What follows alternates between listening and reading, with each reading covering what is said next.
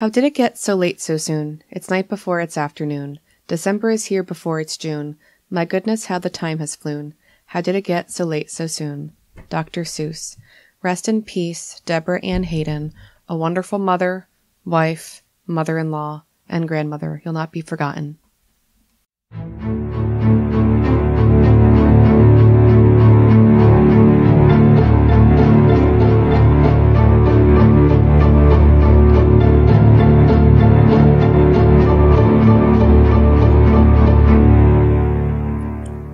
Welcome back to this episode of Well House Exorcism. This is your hostess with the mostest and the coolest person in the whole world, Shanna.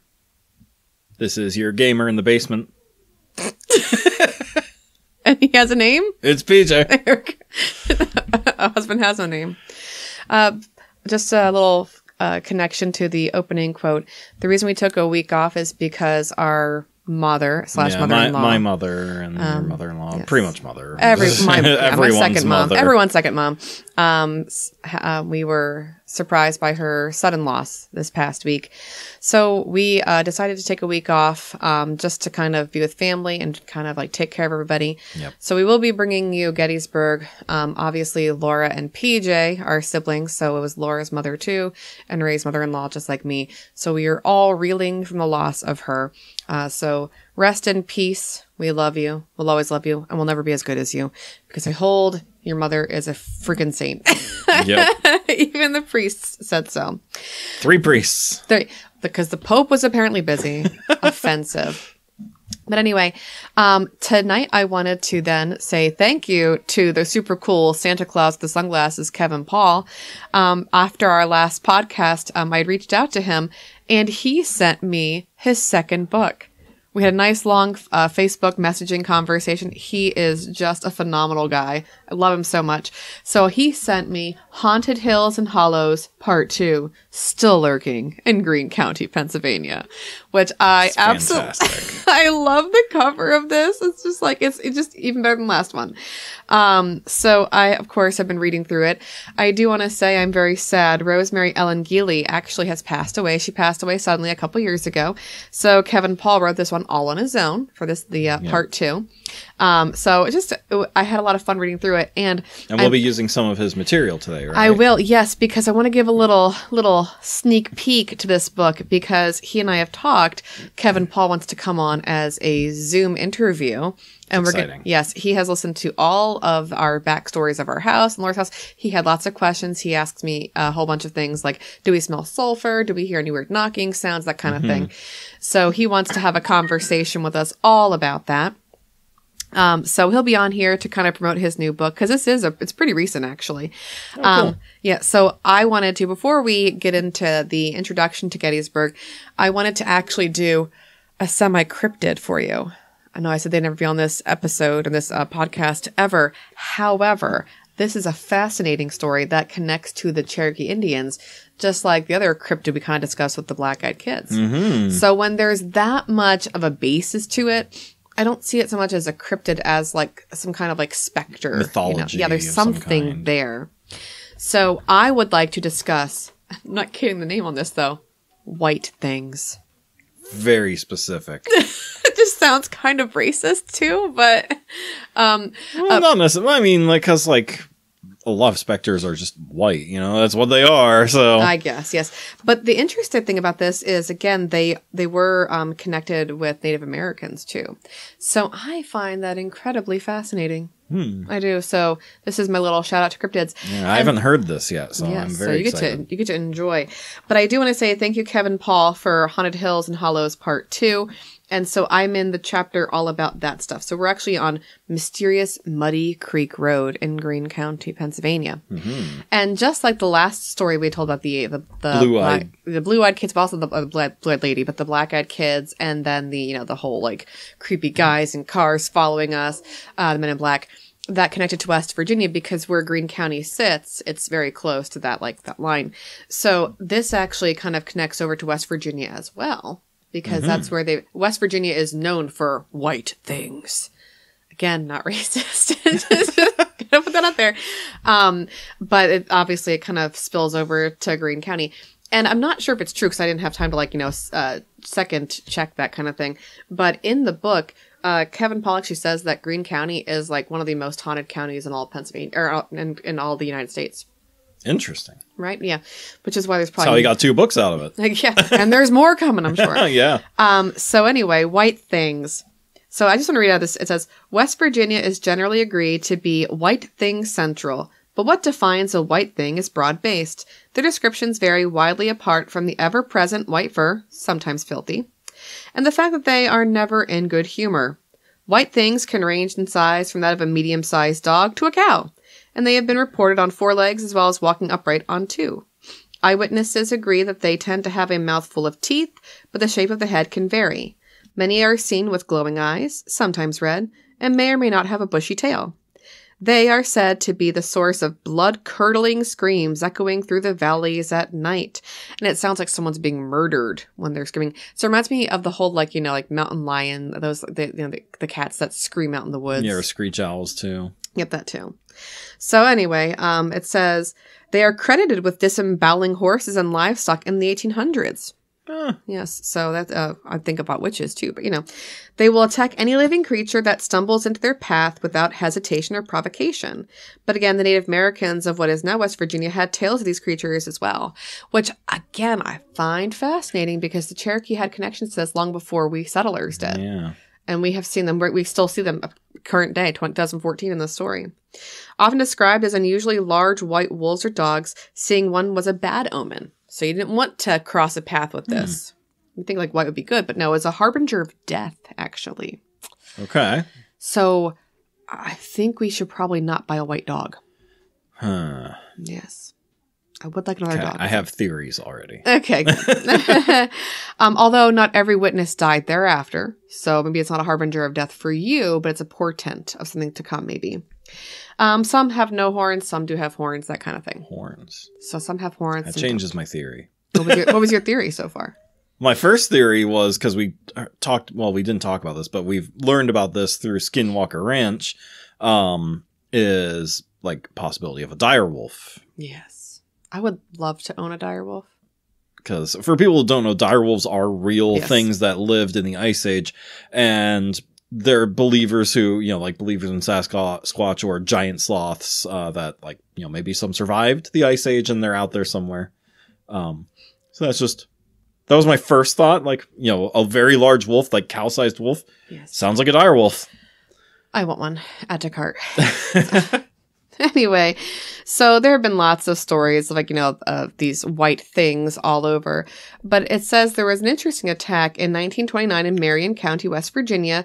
A coal miner named Frank Kozel was walking home after work just outside of Fairmont, and the most direct path home took him through a wooded area. He was startled by the sudden appearance of a large white dog with a, quote, large, powerfully jawed head.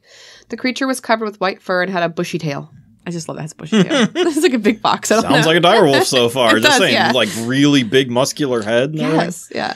Instantly, the animal attacked, clawing and biting with ferocity. The attack seemed to cause Kozel no physical harm, but his attempts to defend himself were fruitless also. And so that's an interesting side note to this too, is while they will attack you as a human, they'll knock you down, they'll just go at you, and it feels like you're being completely torn apart. Mauled, yeah. When it's done, you don't have a lick on you. And it's fruitless to even try to push them off because, or to defend yourself because you can't. So that's why you are drawn to this, because it definitely points to more spectral then. Exactly. See, thank you. That's why it's not a cryptid. Not a cryptid. It is, but isn't. It's just so cool. Because again, Skinwalker Ranch, the direwolf that attacked them, it killed something. It killed a cow. It kills animals, but not humans. Right? Yeah. So another side note there. So it says he struck and kicked at the beast, but his blows passed through as if it were fighting a ghost. It was strangely silent during their brief battle as well. As the creature shoved and attacked him, he could hear birds singing in the background. The white thing broke off the attack and ran off, leaving Frank to pick himself up and sort out what had happened. It said the attack seemed to be more psychological than physical, and there were no wounds on his body. But again, when they see these animals that they see carrying animals off, it does kill animals, but does not hurt humans. Weird. So that was 1929. Okay. So we're going to flash forward now to 2014. Okay? That's one heck of a jump. Thank you. There have been many sightings in between, but I'm using the book here from Kevin Paul, my new best friend. The Cool Santa. I hope he's listening again. I hope he's not offended. He seems really cool. I just wish I could grow a beard like that. Like, that's a nice, right? Clean cut beard. That is nice. Yeah. Kevin Paul. My husband's name is Paul. Technically, we call him PJ. He can't grow facial hair. No, it looks bad. He just looks dirty. Looks really bad. It's awful. Oh, actually, I don't like facial hair usually. I'm jealous. Well, Kyle has a gorgeous beard, and it's nice and soft. Yeah. But your hair is not soft. Well, I'd have to get it longer. Even if you We're getting off track. They say longer it gets, the softer it gets. I don't know. No. Everyone's beard started off prickly like that. Well, I don't like it. All right. Anyway, the White Thing has possibly put in 2 appearances along or near Muddy Creek Road recently, both within a few miles of each other.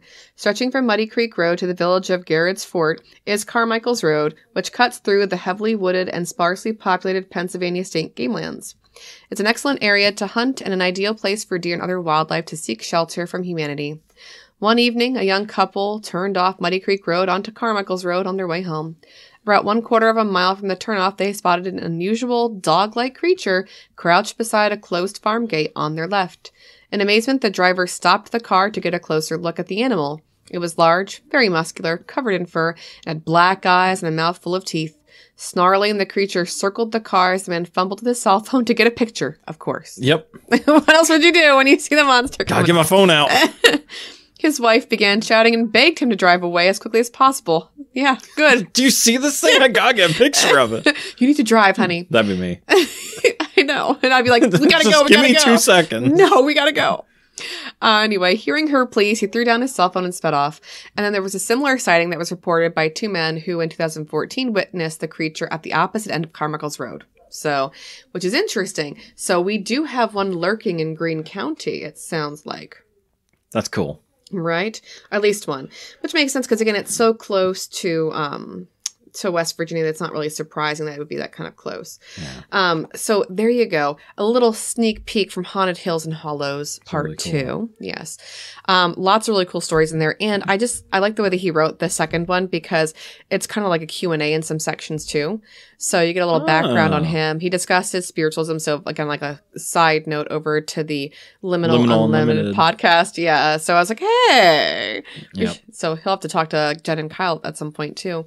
But it's just a really good book. I really enjoyed skimming through it. So thank you, Kevin Paul. And thank you for, writing in it too. I'm so, I feel special that I have a little signature here with a nice little comment from him. Really appreciate it.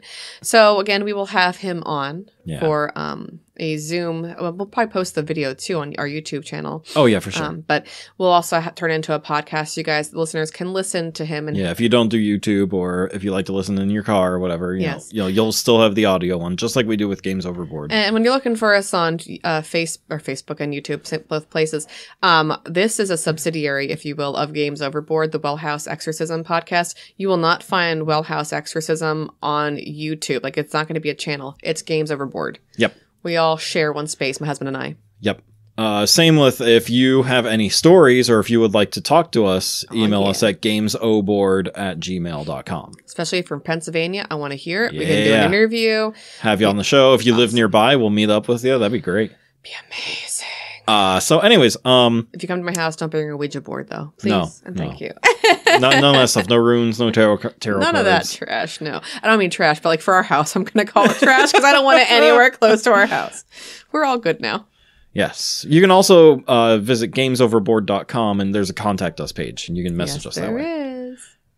So but sometimes it doesn't work. So we have to be careful of that. I think we just hop on Facebook. If you hop on Facebook and message us on Facebook. Or YouTube, leave a comment on any of our videos. If they message on Facebook, chances are I'm going to respond to them. Not a lot of people have Facebook, though. We learned that through our giveaway contest. I love Facebook. I know, but not a lot of people have Facebook. Could you all make a Facebook just to talk to me? I'm lonely. We do have Instagram and TikTok, but we don't have much content in either of those right now because we're old and we're learning how to use the apps. I know how to use them. I just don't want to. Well, yeah, I know how to use them too. I should make a Twitter page, but I listen. Twitter's too toxic. I'm not going to make a Twitter page. I like my Facebook. Y'all can find me on there. Just saying. Facebook is the best way to see what we're up to. Yes, for sure. I'm from the college years when Facebook was cool, so I want to throw sheep at people. That's what I want that to come back. The super poke. Remember that? Yes. All right. Anyway, so that was our little snippet into the future, but our most prescient thing we're doing right now is going to be Gettysburg. We've been talking about this for a while, but it's finally happening. Yeah, we're getting into it now. Things have happened. Like it's been a month. Yeah. February. Yeah, thanks to all of our listeners who've, reached out to us about our son in the hospital. Oh my gosh, it was. And then when he got back, my mom went in the hospital. And actually, our son was in the hospital twice. Because end of January he's in the hospital because of his stinking arm. Honestly, 2023 can just bite my patootie. Like, I'm done with it already. Let's move on to 2024. How about it? So thank you for kind of waiting for us to come back. We're coming back strong. We're due Gettysburg now.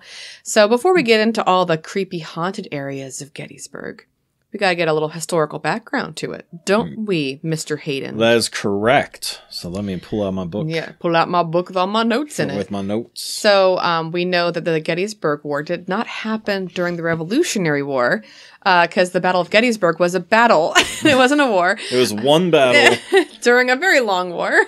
It was a 3-day long battle. Over the hottest days ever in July in Pennsylvania. Gosh, yeah. So we got a lot of questions. It's interesting. My students get confused, and I teach 8th graders. But Gettysburg was a battle during the Civil War. The American Civil War from, just other countries have the Civil War. Yes, sorry, American Civil War. Yep. And what's interesting is they think that the American Civil War happened during the Revolutionary War, and I'm like, honey, no. You live in America. You should probably know. You're off by about 90 years there, buddy. So anyway, take it away. Okay, so let's go to November of 1860. That's when President Lincoln opposed slavery. Mm-hmm. He became president. Then in December 20th of 1960, so about a month and a half-ish later, South Carolina is the first state to secede. And so what happened is, like, the southern states were like, okay, fine, like, you're gonna outlaw slavery? Like, fine, we'll just... Bye, Felicia. Yeah, you can keep it outlawed, that's fine. We're just gonna be our own country, all right? Like, we'll still trade with you, whatever, like, but we're just gonna leave. Yeah. And... Now, there was more to them secede than just slavery, but slavery tends to be the most common. That was their, like, that's how they saw it. Yeah. If you watch, like, the Gettysburg movie, they put it really nicely where one of the guys, like, say you're a part of a gentleman's club, and then suddenly people wanted to start, like, bringing in other members to the club that you don't want them, and you want them in there. You just leave and start up your own club. Yep. And so it's like, that's all we're doing. But now the North is saying, we can't do that. And that's kind of what happened, is they wanted to leave, make their own country where slavery could still be legal. And because the biggest part of their economy was cotton and tobacco farming and plantations, which would be like, it would ruin their livelihood in a quote unquote. It would ruin their livelihood because slave labor made it financially feasible for them. If they didn't have slave labor, that would have been impossible to run some of those plantations. Yeah, they wouldn't have been able to pay their workers and all that stuff. Which is sad. Yeah. I mean, they probably would have. They would just have to, have small houses and things. Whoa. So we have Southern listeners. Could you not offend them? Again, this is like, some of their arguments and things like that at the time. We do not feel that way. And so... we're also against slavery. Oh, absolutely. Slavery's wrong. Isn't it sad that in this day and age, like, you have to say that because we just have to, like, horrible people out there? We love everybody. Yeah, I know. It's so disappointing, like, that we're at that place as a country. That's a society, not just a country. Yeah. Society. All right. So they wanted to secede so they can keep doing their thing and not be bothered by it. And the North is like, no, like, you are going to remain as part of the United States. And so then 3 years later, June 30th, 1863, it is a Tuesday. And so Confederate General A.P. Hill's infantry, they spot some Union cavalry heading for Gettysburg. Mm-hmm. And so they're concerned, like, okay, what's going on up here, you know? So then the next day, July 1st, the Confederate engaged General Buford on McPherson Ridge right outside the town. And it's 7:30 in the morning is when the first shot is fired by Lieutenant Marcellus Jones. Why aren't they still sleeping at 7:30? Like, what's wrong with people? Of the 8th Illinois Volunteer Cavalry. Then Buford's men, there are about 2,700 of them, hold the line against 13,500 Confederates. It's amazing. So hugely outnumbered. 5. Yeah. They last until 10:15 when they're finally reinforced, and so they're able to, like, you know, keep it going for a little bit. So then 15 minutes later, the general who reinforced them, John Reynolds, gets shot in the head. So he's there for 15 minutes. Hey guys, I'm here to help. And then, oops. Yeah. So I made a mistake. So, oh man. So that's my luck, honestly. Like, I'm here. Yeah, ow. For sure. That'd be me too. So then, from 10:30 to 1:30, they're going strong, holding out. And then 3:30 rolls around, and they have to retreat because at that point, Confederates started to, like, circle around from the north and push them down. They're fighting from too many angles, so they start to retreat into the town. And for some reason, by the way, and for some reason, they are not pursued, even though they're retreating. The Confederates don't push after them. Probably because it was the town, first of all. They wanted to protect innocents. Yeah, Lee had, like, specific instructions to, like, don't pursue them, you know, like, you know, don't risk it kind of thing, you know. They probably had, like, artillery and stuff too. They didn't want to, like, the possibility of having, like, maybe their cannons taken. Yeah. You know, maybe that could be it. And you have watched Vikings, for example. You're into town, there's an ambush there for you. You know? So eventually, though, the battle does start back up, and not too long, because about an hour later, 4:40 or so, the fighting is so strong that they have to retreat out of the town to Cemetery Hill. Mm-hmm. So, now, July 2nd, Thursday. It is 12:15 a.m. So it's early Thursday. Tell you what, like, seriously, go to sleep. Yeah. General Meade arrives. Yes. We mentioned him before. Mm-hmm. He's something. Yeah. So he arrives to... We mentioned him because of the Balleroy Mansion. Right, yeah, the Balleroy Mansion, that's right. So he reinforces the Union troops, and they dig in along Little Round Top and Big Round Top. Yeah, boy. So that place is really cool to go to. Oh my gosh, everything in Gettysburg is just beautiful and just... Like, but there's a breeze there. Like, it was like it's July. It is stinking hot. Like, I wanted to be there because it's like there's a breeze. Yeah. So all day long they are fighting. 5:30 in the afternoon, like, they're still fighting. The Union is almost out of ammo. Jeez. Yeah. Everything's fine, guys. Throw your shoes. And so then it ends in a failed bayonet charge. Yes. Yeah. So then 4:15 to 5:30, the same day, we have the battle of, well, mini battles, like, you know, little sub-battles, skirmishes, that's the word, of Devil's Den. You. Oh, Devil's Den. And Slaughter Pen. So, Devil's Den freaks me out, though. I hate going in there. Yeah. Like, it just, the sound stops. It feels like you're in a cemetery. It's the first time I ever saw, like, real boulders, too. Like, rocks the size of a small house, you know? It's really something to see. It's beautiful, but scary. But here, General Daniel Sickles of the Union, he decided to break the formation, and he moved his troops half a mile out of line. And he did that so they could get high ground. So, this was actually extremely unexpected, and it caused a lot of heavy fighting. But because it was high ground, they kept it. They held the line. Good. Yeah. All right. During the same time, was the Battle of the Wheat Field. Oh, we're going to be digging deep into that. That is one, like, that place has a presence when you go into the Wheat Field. Devil's Den does too. The Triangle by Devil's Den as well. Yeah, the triangle behind it. We're going to dig deep into that. So these are these places we're going to do deep dives into. Yeah, I can say, like, so far, like, the general, like, opening are, like, skirmishes were one thing, but, like, from day 2 on, it is heavy casualties. Like, it is insane. Yeah. So Devil's Den, the Triangle, and, of course, the Wheat Field. Oh, just the stories of the Wheat Field freak me. Oh. Massive losses on both sides. Oh. Something very rare happened, which was hand-to-hand combat. Yeah, they had to. So then after that, from 8 p.m. to midnight was the Battle of Culp's Hill. This is the infamous fishhook formation that was being held by the Union. It was 1,424 Union soldiers to almost 5,000 Confederate soldiers. Wow. Everything's fine, guys. Yeah. Everything's great.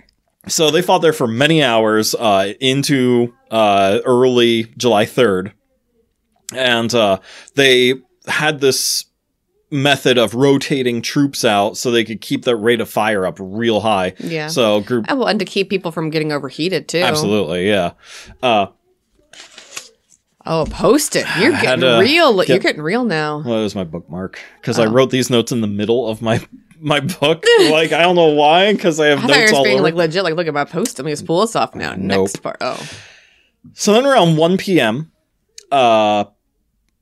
General Lee chooses to attack the center of the line instead of going after the edges and trying to, like, push them back. He just goes straight for the center of the Union line.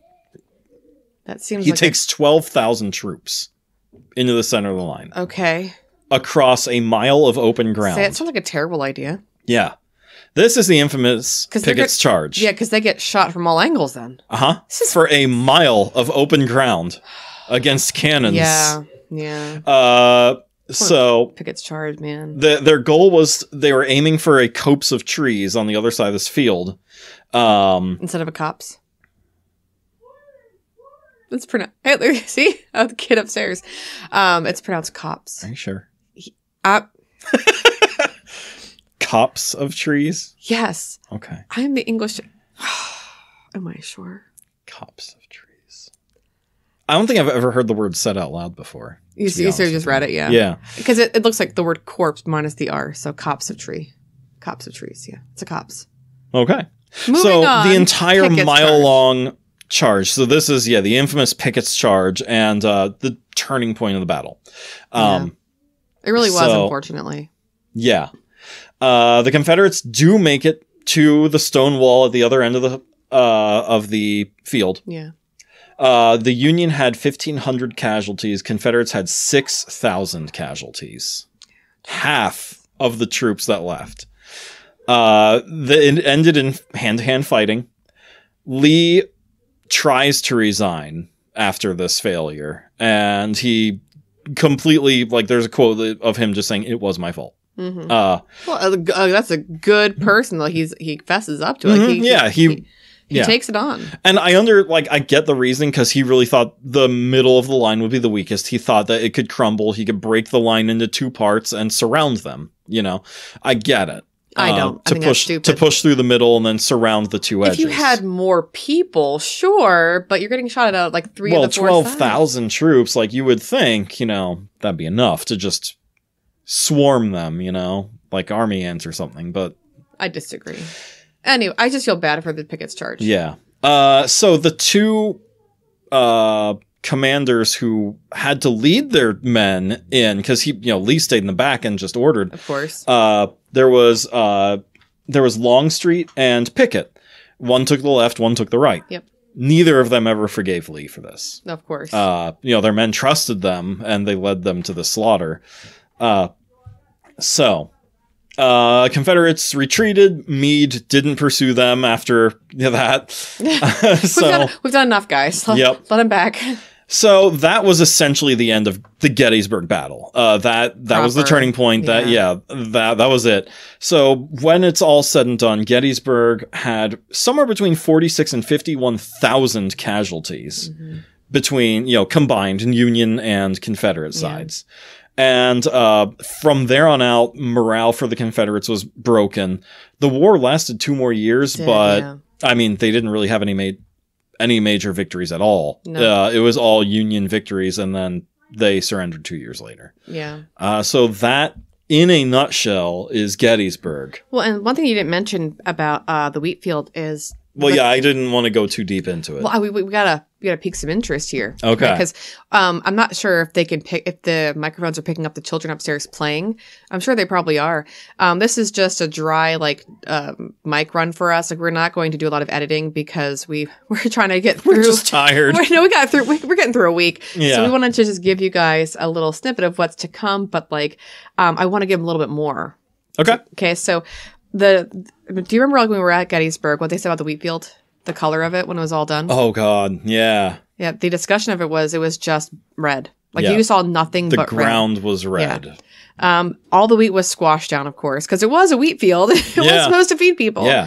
But it was just red from all the blood, which is horrifying to think about.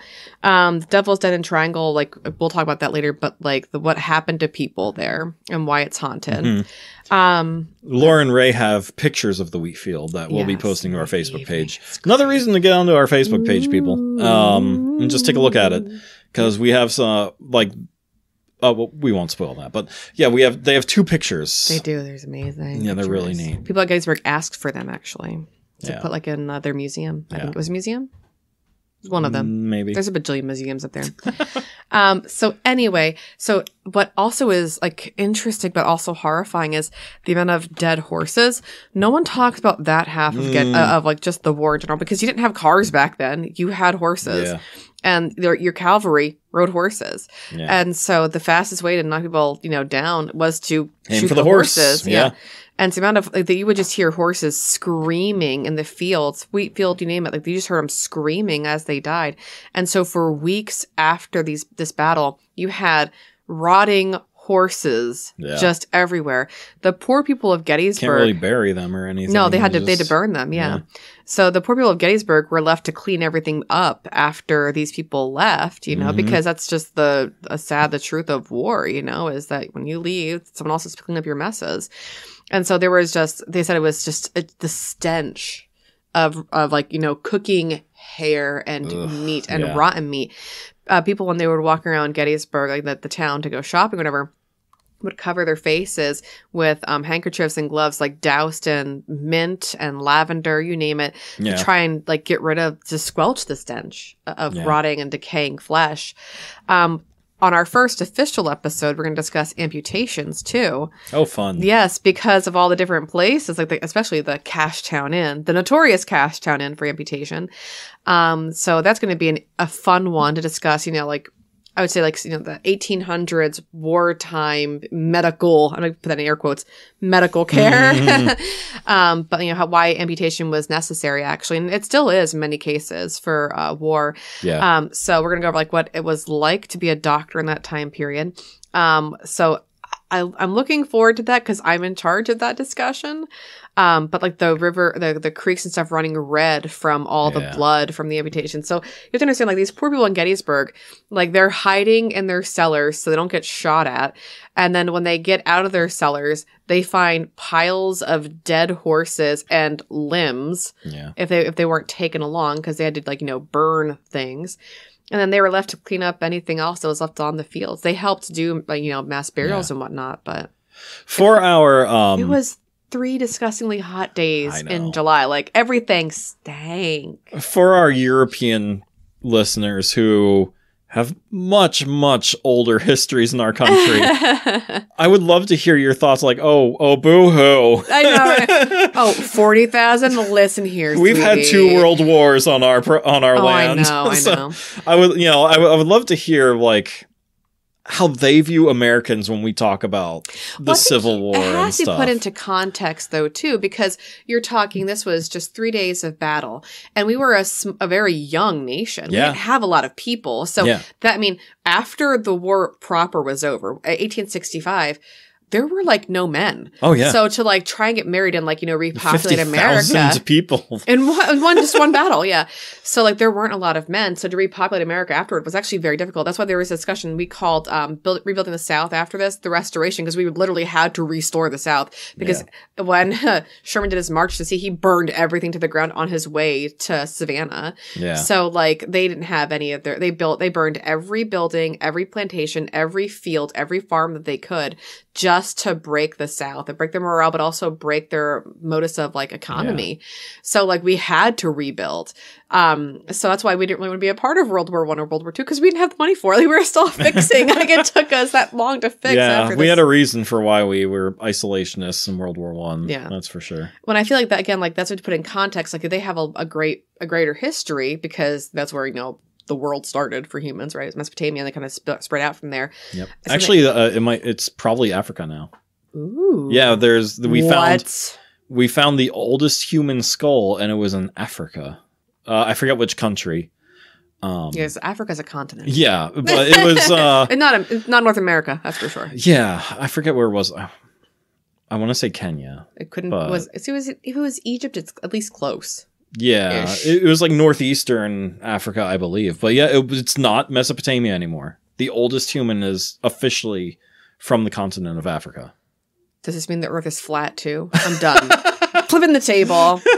So anyway, now that I've learned something new, a little bit of a sneak peek behind the curtain here. Our first official episode will go over amputation, medical care, and the Cashtown Inn. And then Laura will discuss the Farnsworth Inn. And I believe we're going to finish the episode with Ray discussing the Dobbin House. Oh, cool. Yes. Episode 2 then will be the Shriver House, the Jenny Wade House, the Weichert House. And if we don't have time for the Dobbin House, we'll put it into episode 2. It depends on how long we talk about the two inns. Yeah. Episode 3 is going to be the Gettysburg Hotel, the Gettysburg Orphanage, which is fascinating, Gettysburg College.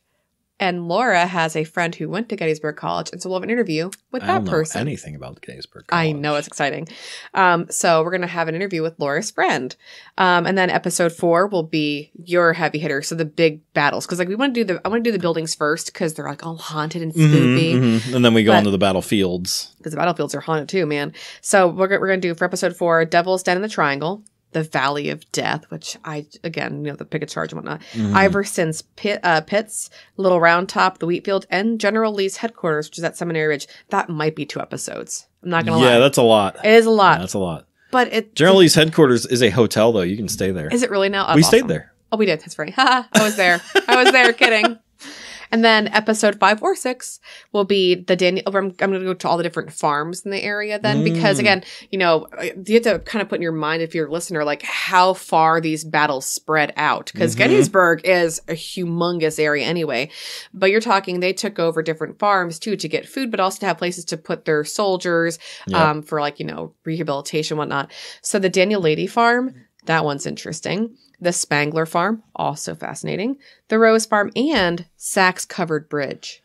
That one is cool. Will we talk about the most terrifying thing? You? The observation towers that you have to climb to get a good view of the battlefields. That's only for people like you, PJ. Why don't you tell our listeners why you don't want to go? My God. They're like, what, 6 stories at least tall? Some of them on top of a hill at that. So when you're looking down, your car looks like a Hot Wheels car, or even smaller, or like a micro machine down below. Oh my gosh. PJ has a devout fear of heights. Getting up there was fine. I had no problems. And looking out and getting pictures of the view was amazing. And then I had to get back down. I just made a picture. Oh my gosh, if only Lord were here. So we have to start walking down the steps. And by the way, it's safe the entire time. Oh yeah, the thing, like, you'd think something that tall would wobble in the breeze and stuff. It doesn't. It's sturdy. I'm crying right now. So I have to hold PJ's hand walking down the steps, and he's there saying, "Oh, something. Oh, spit. Oh, crap. Yeah, here we go. And I'm white knuckle holding onto the railing. Yeah, he's double, like, fisting, like, holding the railing. Yeah, like, both hands on the railing, and I'm walking sideways down the stairs. And there's, like, this, like, 5-year-old kid coming up with this family, and they're, like, watching him confused. Like, why is this guy freaking out? I was like, it's okay, just go around. I'm fine. There were old people who went around us to get down faster because you're taking so long. Oh my gosh, that was. And then there's like a couple of these like. All I could think was they're not that high though. Some aren't as tall, yeah. And so I was like, "Are you going to be okay on that one?" You did not appreciate this my is jokes. the kiddie tower. You can make it on this one. All I could think was like, I'm going to lose my footing and just fall. Off these stairs. Oh my gosh. Oh, that makes sense. So that's not hot. They're terrifying. They'll get you. It's worse than the ghost stories, I tell you. We'll do a deep dive into that too. Who made these? Oh boy. So if you have a fear of heights, I would, I think from PJ's perspective, please do not go up them because this is the well house exorcism. That's the experience you want. You want that fear. You want to feel real fear? You want an adrenaline rush like no other? Just get up to the top and lean over that railing and look straight down. You need to stop now. I didn't realize that we were doing slapstick comedy on a very spooky podcast. All right. Whew. All right. I gotta stop crying. Okay. I needed that. We all needed that. You and I needed that after the week we've had. All right. So that is it. We're talking like a month and a half straight of Gettys. We're going to go deep into this, give you all the ghost stuff. So you'll need to get on Facebook to see all the cool pictures that Laura has. I mean, like, goodness, some of the pictures that she has are phenomenal. So that's going to happen. We're also somewhere in there going to have a live interview with Kevin Paul to promote his new book and to ask some questions about what he's seen, because he's seen some stuff. Are we going to put him in the middle, or are we going to just hold his interview on? We'll figure it out. All right. We'll go with the flow. We'll go with the flow. We got this. All right. Anyway, so thank you so much for listening. Thank you for supporting us and sending us messages and understanding our week off because of our family. But shout out to my students who listen to this podcast while they do their work in my class. They shouldn't be doing that. Also, if you're my student listening to this, how dare you? You're in 8th grade. Do your work. Get back on MobyMax. Anyway, I will not give a shout out. I'll yell at you instead. That's Mrs. Hayden versus Mr. Hayden. No, we let them do independent work, and they can listen to whatever they want when they do independent work. So don't listen to Mr. Hayden. Do your MobyMax. Anyway, have a lovely evening, all of you. Stay safe, stay well, and give your loved ones a hug, because you never know when it might be your last time to say goodbye. Goodbye.